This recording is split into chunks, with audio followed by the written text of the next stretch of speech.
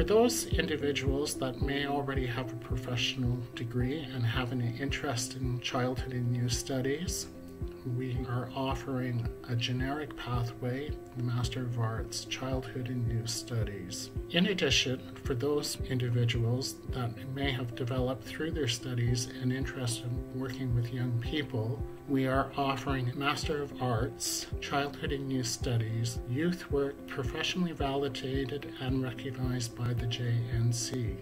We've been teaching community youth work for over 40 years, and we're the only course in the North East who offers the JNC route, that route to become a professionally qualified youth worker.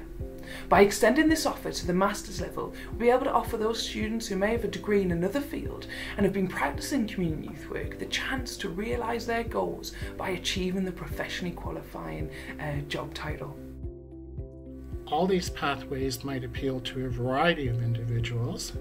For the early years graduate practitioner competencies, we will be interviewing students, and we would expect students to actually have an undergraduate degree of a minimum 2 degree classification. You develop the early childhood competencies alongside your masters by developing a portfolio of evidence. A lot of your learning outcomes that will be embedded throughout your master's degree will help you work towards the early childhood graduate practitioner competencies. So things like reflection, networking, planning, understand your CPD requirements and how your professional development requirements and how you can develop those as well. So you can develop your portfolio whilst you are doing your studying and doing your research based on the options that you choose for your master's degree, your master's programme.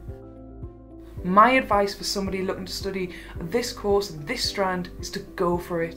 And now more than ever, we have seen the strength of community. And if you're looking to become part of a workforce which is focused on working with young people and communities to make things better, then this is the course for you.